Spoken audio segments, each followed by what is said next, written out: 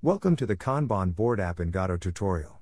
In this tutorial series, you will learn about theming, user interface design, loading and saving data, drag and drop and much more in Godot. If you haven't subscribed already, do subscribe, it's free and helps the videos reach more people. Don't forget to like too. So let's get started with this video. Let's make the color label interactive. Firstly, we need to add a script to it.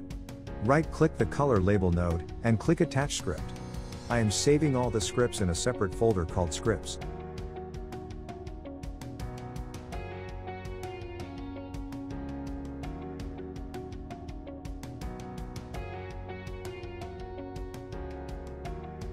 On the first line, type tool. This will make this script a tool script, which means that it will update lib in the editor. So instead of running the scene every time, we can see the changes directly in the editor. The color label will have two properties, one is the color and the other is the text. We can use export variables for this. These variables will show in the inspector so we can modify them easily.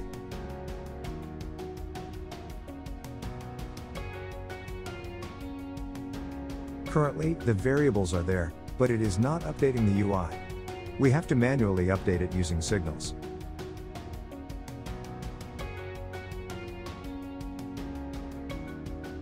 Declare a onUpdate signal in the script.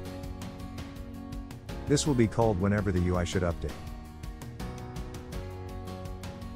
In the init function, we have to connect this signal to some function in the script.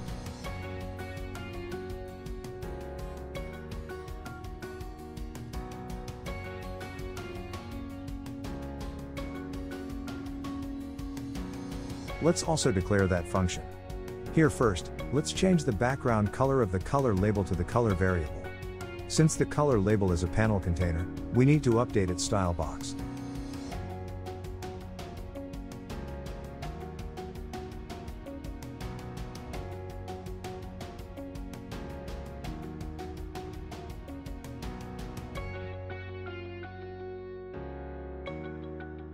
Let's quickly save the style box to a file first.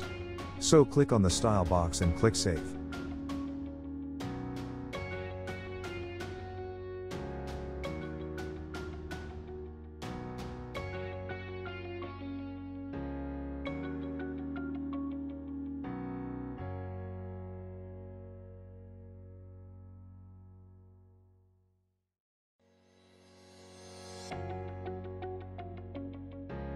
Then in the script, we can load it and make a duplicate version of it.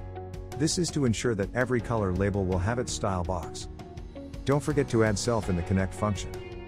Now once we have the style box, we can set its background color to the color variable.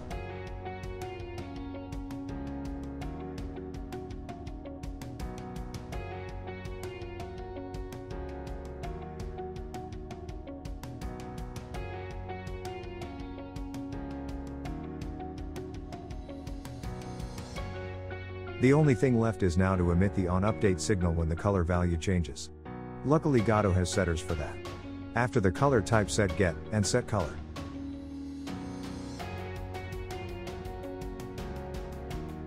Then declare that function.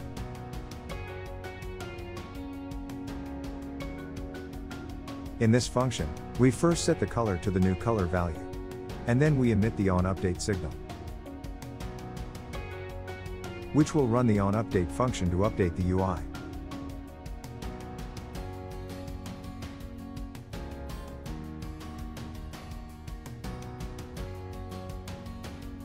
Also, don't forget to set the style box to the new style box.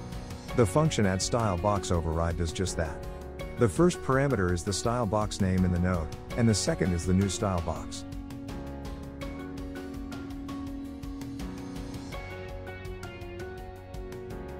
As you can see, the background color updates as we change the color variable.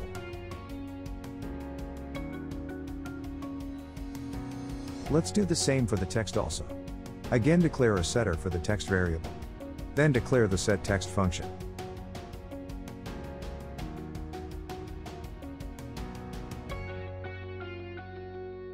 Here we do the same. First set the text variable to the new text, and then emit the onUpdate signal.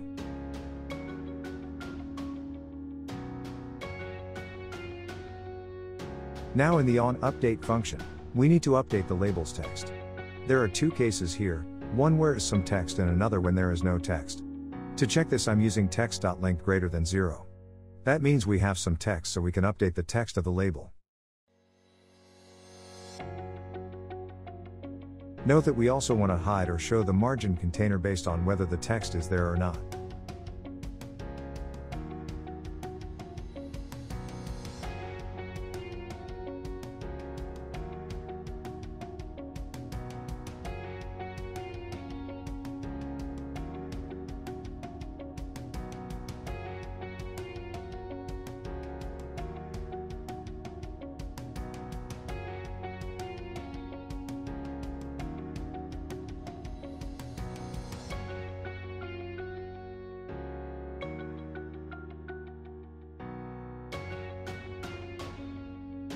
In the end, I set the color labels visible to false, and then in call deferred, I set it back to true.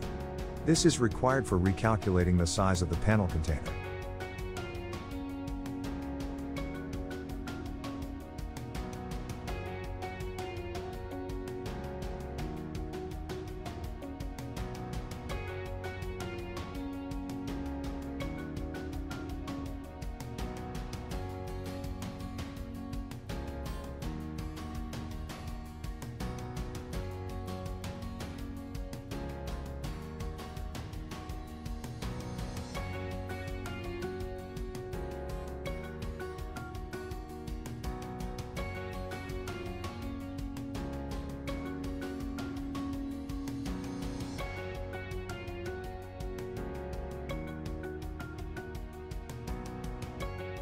Nice, we can update the color label using these variables in the inspector.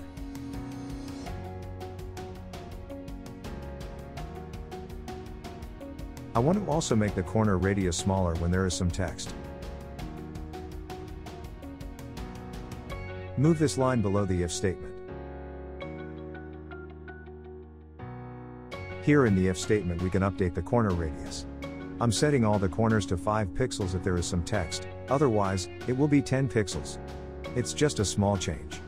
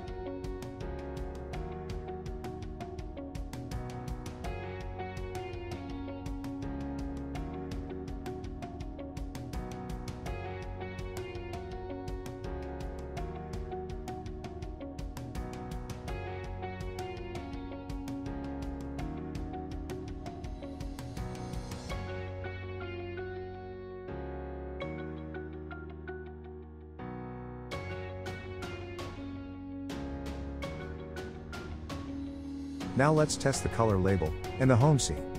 Click the chain icon to instance the color label scene. In the size flags, disable fill.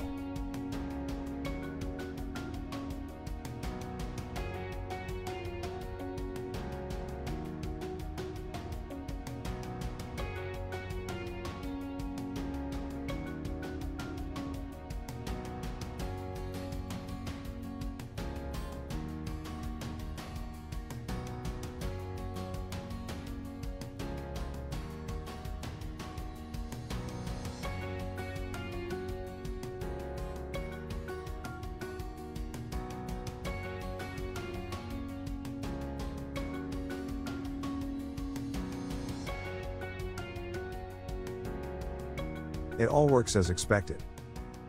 That's it for this video. Don't forget to subscribe and turn on push notifications if you haven't already so you don't miss a new video. Do like and comment on the video too.